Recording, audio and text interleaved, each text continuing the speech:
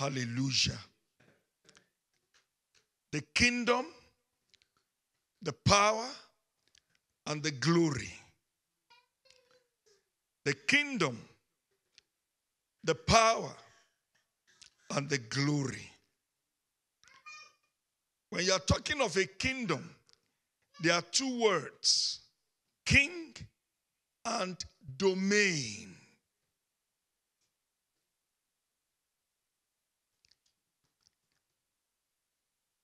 The king over a domain. When you are talking of a domain, you are talking of a sphere of people or subjects.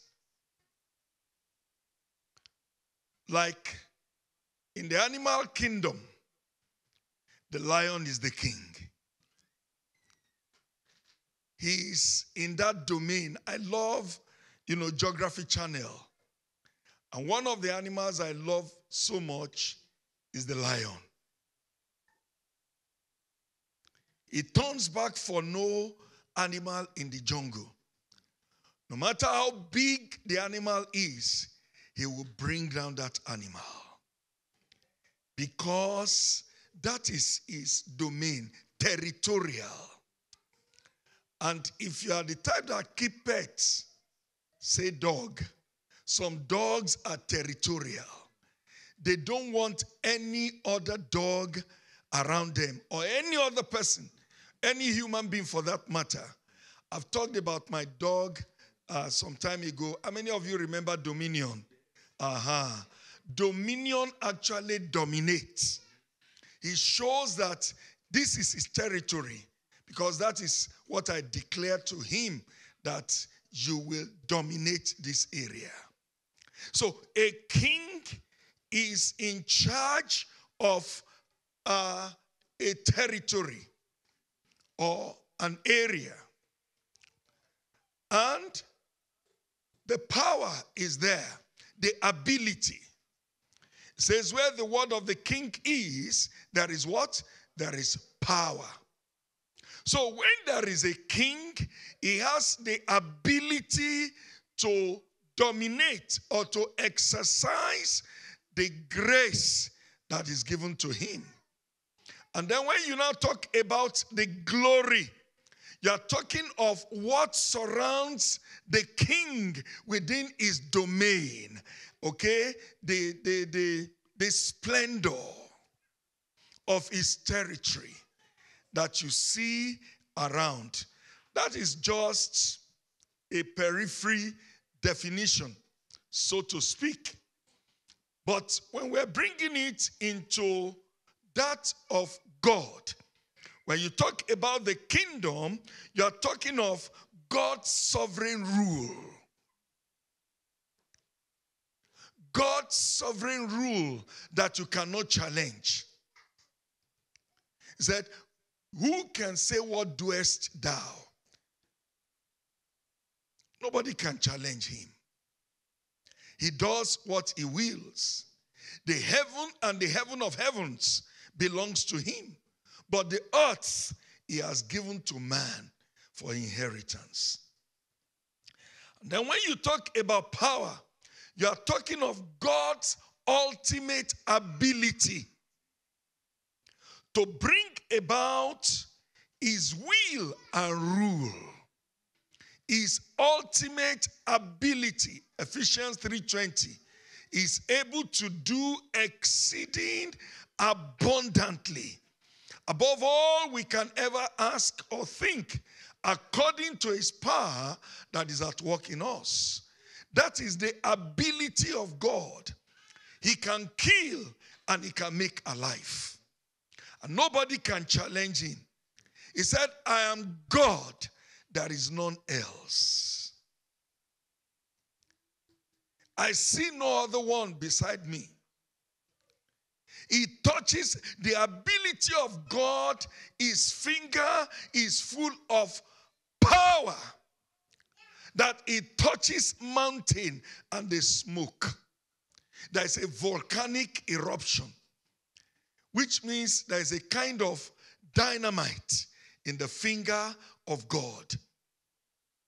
And that is why, the magician in Exodus chapter 8, I think verse 17 or so, from 17 downwards, when Moses threw up the dust and it fills up the place with lice, the magicians also came and said, we are up to it. And they tried and they couldn't bring up anything. And they came up with a communique. This is what? The finger of God. May God exhibit that power in your life. Against every forces contending with you, that God will just one finger, not his whole hands. You can imagine his whole hands. Moses said, I want to see you. He said, nobody sees me and is alive. He said, but one thing I will do, when I am going, I will use my hand to cover you. Now, I then begin to imagine the span of the hand of God. Have you ever thought of that when you are reading that place? How can just the palm of his hand cover a whole human being? Brother Uche, stand up.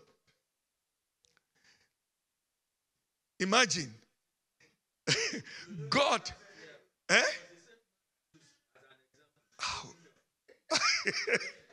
Well, something is happening. God wants to pass, and he now uses his hand to cover Uche. And he cannot see God, and God just passed. Imagine the span of his hand. That's why the Bible said the population of the world now is 8 billion, and it is in his hands. Can you say hallelujah? 8 billion people, and he's looking at everybody. How big is his hand? He's got the whole world in his, help me, people, help me. Whole world in his hands. He's got the whole world in his hand. He's got the whole world in his hands. He's got you. He knows all your profiles. Looking at you, he can x-ray you. And just by a blow of wind, life is snuffed out. And nobody can query him. He does what he wills. That is his power, the sovereignty of his ability. In Romans chapter 9, the Bible talks about God, 9:16. Romans chapter 9 verse 16. I will show mercy upon whom I will show mercy. I have the prerogative of clemency, and I display it upon whomsoever. I will show mercy upon whom I will show mercy. And whosoever I choose not to show mercy, nobody can challenge me. Which appeal court will you take that to? Who will be the judge or the lawyer that will hold brief against God? Excuse me. And the one that frightens me in that chapter 9, he said, I create Pharaoh that I might display my power as a guinea pig. Lord have mercy. There is no time I read that I'm not, I'm not humbled.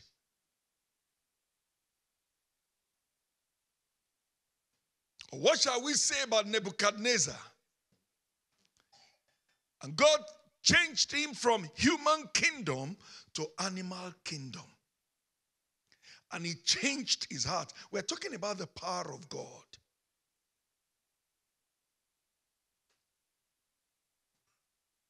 And he made him to be in that state for how many years? 7 years.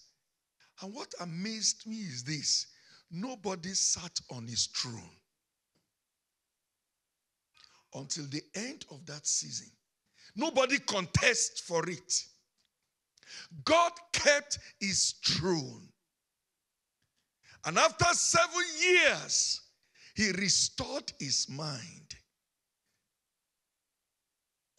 The best cardiothoracic surgeon. And what did God do? He restored his mind again. And what was his submission? What was the submission of Nebuchadnezzar? He said, now I know that God rules what? Over nations and in the affairs of men. That is the God we are discussing this evening. About his kingdom, about his power. And then the third one is what? The glory. That is recognition of his kingdom and power. The glory comes from the kingdom and the power. When you see the splendor of it, when you see what comes out of his domain. Solomon was visited by the Queen of Sheba and cross-examined Solomon severally. And he saw the splendor of his kingdom and the wisdom. And she fainted at the end of the day. I've never seen anything like this. That is God. Now, with that introduction, we're going to go a little bit deeper. And I want to start from 1 Chronicles chapter 29. Oftentimes, we think this is from the New Testament. But let's go to the Old Testament. 1 Chronicles chapter 29.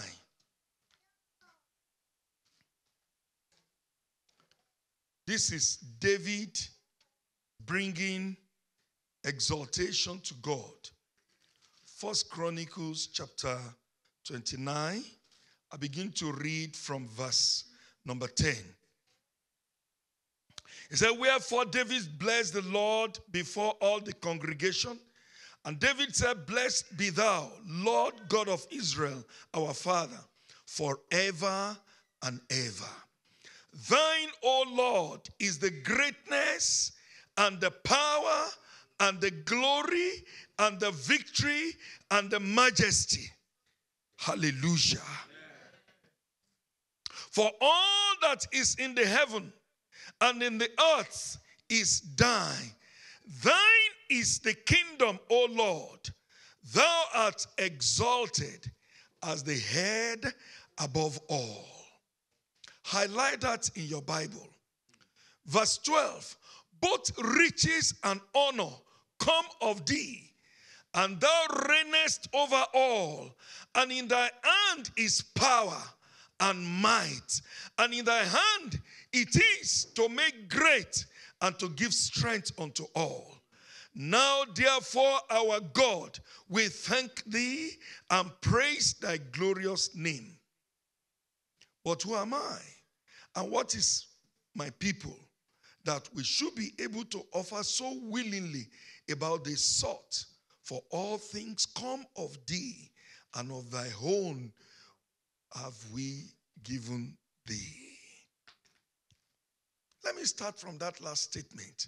Of thy own have we given thee. So when you say, I'm giving God money, is it your money? Talk to me, people. He gave you so that you can give back to him. He gave you the ability to work so that you can get an economic return. He gave you the talent, the skill, the ability. And in return, you are given so much for your labor. Even what you are given is not even your worth. You may even worth more than that. Hello? And some of you are underpaid. By the ability of God, by the power of God, He will catapult you up. Amen. Thank you for those two amens. Amen. But you see, this is doxology. For thine is the power, the kingdom, and the glory. It's a submission. The kingdom is yours. The power is yours. The glory is yours. And that's why David could come with this inspiration to say, thine, O Lord, is the greatness and the power and the glory and the victory and the majesty, for all that is in the heaven and in the earth is thine. Hallelujah. And if it is to your father, then it is mine. If your father owns it, then you own it.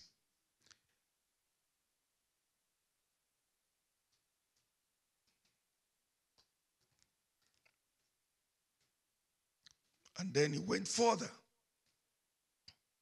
He said, thine is the kingdom, O Lord, and thou art exalted above all. I'll come back to verse number 12, not tonight, but keep it. It's a treasure. I actually asterisk it in my Bible because it's a subject to be discussed deeper. Now, that is in the Old Testament. It's been established. The kingdom, the power, and the glory is God's. It's a submission. David received that revelation and understanding, and he said, it is yours. It is yours. Now come to the New Testament. When Jesus was teaching what we call a format of prayer in Matthew chapter 6 from verse 9 to verse number 13. After this manner therefore pray ye, our Father which art in heaven, hallowed be thy name. Can we read verse 10 together? Thy kingdom come, thy will be done in earth as it is in heaven. Amen? All right? With this kingdom, give us this day our daily bread, and forgive us our debts as we forgive our debtors. And lead us not into temptation, but deliver us from evil. Now read the next line. For thine is the kingdom and the power and the glory forever. That was the submission.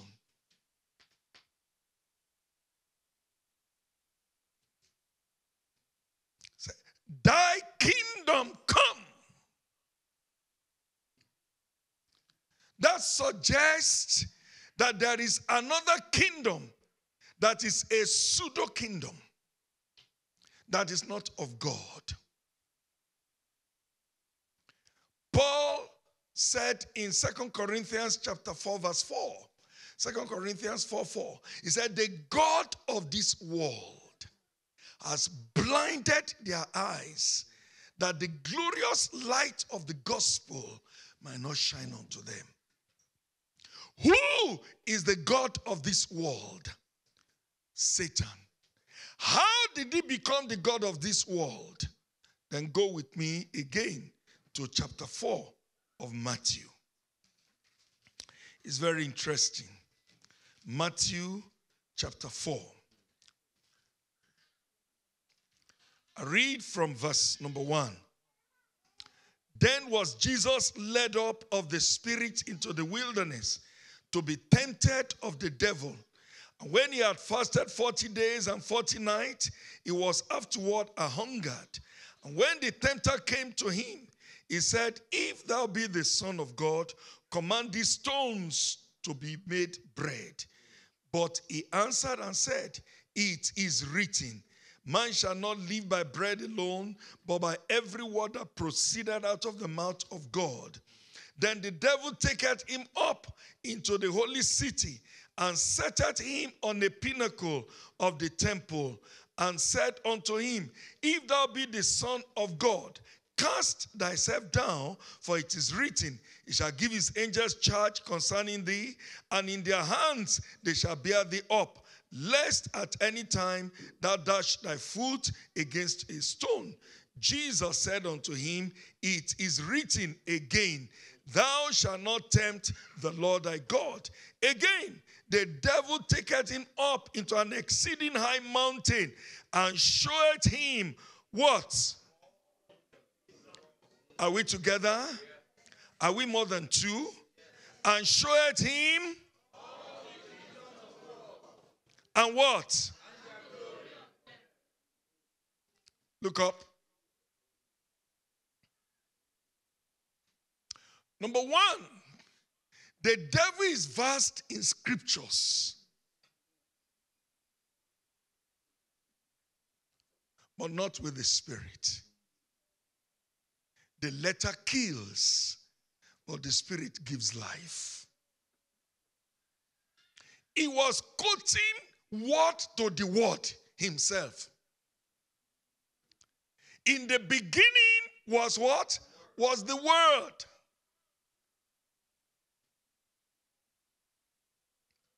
He showed him the kingdoms of the world. When he's talking about the kingdom of the world, he's talking about the system, not just the cosmos. He's talking about the different establishments, and it is still in our life, in our time. We call it 7 mountains that must be conquered and be submitted to God. He gave him a panoramic view of them all and the glory. And then on one condition, verse 9, and he said unto him, All these things will I give thee, if thou wilt fall down and worship me. Then said Jesus to him, Get thee hence, Satan, for it is written, Thou shalt worship the Lord thy God, and him only shalt thou worship or serve. Then the devil leave him for a moment. I think in another write-up in the Synoptics, he said, It was handed over to me. Let's go to Luke.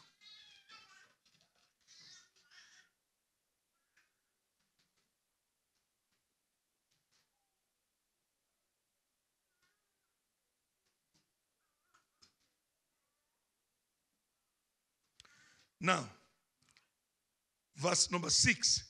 Luke 4:6. And the devil, let's read from 5 to put it in context. And the devil, taking him up into a high mountain, showed him all the kingdoms of the world in a moment of time. And the devil said unto him, All this power will I give thee, and the glory of them. Can you put it together? Power and glory. Election is tomorrow in Nigeria. Many people are contending for that position. For what? For power and what? And glory.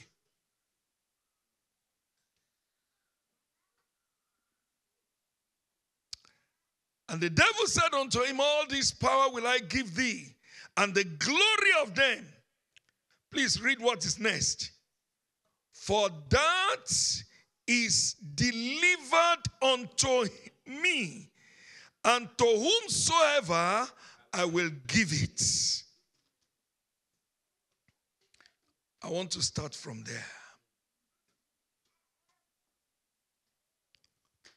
That kingdom was not his originally. It became his when man fell, when man committed a treasonable felony. And it was handed over to him. It was not his originally. That's why in saying that it was delivered unto him, he was correct. It was not his.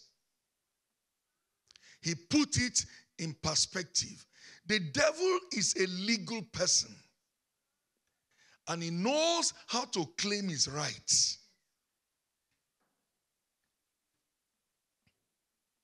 He said, listen, it was handed over to me when man fell. But before then, he dangled the carrot before Jesus, just like he does to many of us today. He would dangle the carrot of this world before you, maybe pound sterling or euro, or dangle position before you at the expense of your salvation, of your soul. Many have made shipwreck of their faith by the things of this world. The power that goes with the position and the glory, the splendor of it, the paraphernalia of the office. And you are drunk with that. When they said, listen, if you are having 4 figures, we're going to raise it to 7 figures. A multiple of 7 figures. Brother, will you say no?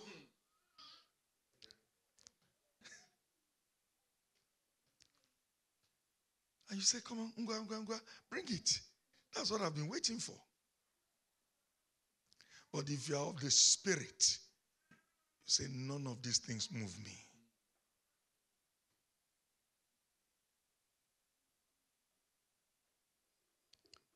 Said, it was handed over to me. So he was not the original owner. That's why Jesus said, the thief, John 10:10, the thief cometh not, but for to steal, to kill, and to destroy. Take care of this. The glory does not belong to him. The power does not belong to him. The kingdom does not belong to him. He deceived man to get it. And many people are still living in deception today. I pray that the Lord will deliver us.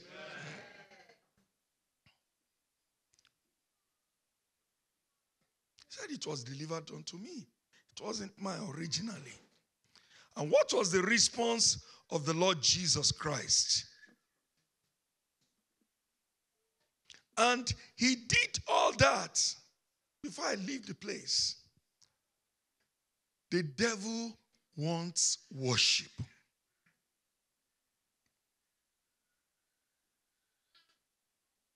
That was what caused war in heaven originally. Why should I be the one that will just be giving the worship? Why can't I be worshipped? And the Bible tells us in Revelation chapter 12, verse 4, that his tail caught 1/3 of the angels. When you are talking of a mobilizer, the devil is a good mobilizer. He was able to mobilize those angels. How he managed, I don't know. I think when we get to heaven, we will ask. And in verse 7, the Bible said there was war. The angel Lucifer fought, and Angel Michael also fought. And there was no space again. There are so many scriptures to back that up. But because he wanted worship, go to Isaiah chapter 14 from verse 11 down to verse 18. You will see the narration there of his heart, how his heart was lifted. I, me, mine. And he was brought down. He exalted himself. Said, I want to be above the stars. It's not possible. He was brought down because he wanted worship. And when you go into the music industry today, there are a lot that are inspired by Satan. And when we are teaching about that subject, that area, yes, he was cast out, but his anointing was not taken from him. It's a perverted wisdom, perverted charisma, perverted ability. And that is what he's still using to date. And many people are running after him. He wanted worship. He said, if you worship me, I will give you the kingdom. I will give you the power. I will give you the glory. Worship. Friends, do you know that many people are desperate for power, for kingdom, and for glory, and they are ready to sacrifice their soul? And that's why they go into different kinds of initiation. But we're not dealing with that tonight. And people are desperate. Desperate to be in position. Ready to kill, to be in position. Ready to make sacrifice, to be in position. Ready to do anything at all cost, to be in position. Position and power. And the glory, all the fanfare that goes with it. Said, if you would just bow down and worship me. And what was the response of the Lord Jesus Christ? He said, if thou therefore will worship me, all shall be thine.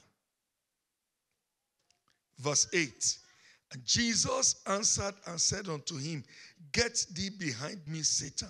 For it is written, thou shalt worship the Lord thy God, and him only shalt thou serve. That's the key. We must come to that place, brethren, where we acknowledge the sovereignty of God, the sovereign rule of God over kingdoms. He setteth up one and he abased another. That was the revelation God gave to Daniel concerning the dream of Nebuchadnezzar. And nobody could interpret it. And God was speaking there that the kingdom is his. He gives it to whomsoever he wills. And the fact that you are there, it is not by your power. God can withdraw it at any time. Hallelujah. I think more of what we're doing this weekend, we're going to pray, is to depose some kingdoms, some false kingdoms over your life. those who have put themselves in a domain, and they said, nobody can challenge me. Yes, nobody can challenge them, but God can. They feel they can do and undo. We're going to checkmate them this weekend and tell them they cannot. Whether political kingdom, economic kingdom, okay, family kingdom, whatever kingdom, we will depose them. Amen. Isaiah 47. Thank you, Lord Jesus. Hallelujah. Hallelujah. Amen. Isaiah 47. He said, come down and sit in the dust, O virgin daughter of Babylon. Sit on the ground. There is no throne, O daughter of the Chaldeans. For thou shalt no more be called tender and delicate. That's a heavy scripture. What God is saying is that we are not deposing you. We are not defrocking you. We are not demoting you. You have sat over this kingdom for long, but enough is enough. There are people who are sitting over your life, but want to say enough is enough. Those who are sitting over the affairs of your life, over your marriage, over your businesses, and they can remotely control. We're telling them, thank you very much. Those who feel they can check how your health bill will be. Today you are fine, tomorrow you are in the hospital. They diagnose and they can't see anything. Enough. Is your spirit being angered now? Right from the time of John the Baptist until now, the kingdom of God and the gentle, the political correct,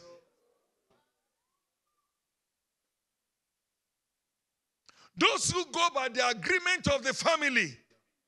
Is that what the scripture says? What did it say? The violence, take it by force. The devil will not want to let go, but you have to enforce it. And that's why we have come to say the kingdom, the power, the glory belongs to God. And everyone that have exercised power wrongly over your life shall be defrocked tonight. Amen. They will not just be defrocked, they will be disgraced. Amen. That's why we're looking at Isaiah 47 alongside as well. Because when Jesus came, he came to talk about the kingdom, the king and his domain. And the subjects say, repent, for the kingdom of heaven is at hand, or the kingdom of God. And many parables that he gave is around what? The kingdom of God. Why? Because there has been a false kingdom for a very long time. And the false kingdom in your life, in your home, in your marriage, in your business, in your career, in your health shall be deposed. Amen. Can I ask when? Now. Wow. This is a dangerous zone. Keep off. It shows that your mind is made up to say enough is enough. You have fooled around enough. You have tarried with me enough. Now I'm dissociating myself from you but the sword of the Spirit. Because that was what Jesus used against the devil, and saying that, look, you are a pseudo king. You are not the real king. He said, the devil comes like a roaring lion. He's not the lion. He's like. So he's pseudo. He's not the real lion. Jesus is the Lion of the tribe of Judah. And he has come in his full might to roar against every strange lion of your life. And they shall be devoured. They will not devour you anymore. The kingdom belongs to God. The king in his domain. The king in his palace. And where he is, the word of the king stands. And nobody can say, what doest thou? And the Lord has come to establish that in our midst. This weekend, you will enforce his rule. You will enforce his sovereignty. And you will tell the devil, Jesus rules here. I think I've shared that testimony with us in this place. I'm not sure. There is a man of God, one of the senior ministers that I work with. They have a poster in their house at the front of the door, fulfilling Deuteronomy chapter 5. And he said, Jesus rules here. Now, this is the domain of Jesus. This is the embassy of Jesus. So every other kingdom is not permitted here. So we went for a meeting, first meeting, Nigerian Fellowship of Evangelical Students in Benin at Uniben. And we had a case that we could not conclude. So we came with that case from Benin to Ibadan in Oyo State. Went to the house of our leader. And immediately this person saw that poster. She could not move again. Jesus rules here. This is the domain of Jesus. I tried to move her. She could not move. And then she flexed a muscle. And I found myself on the floor. A whole me.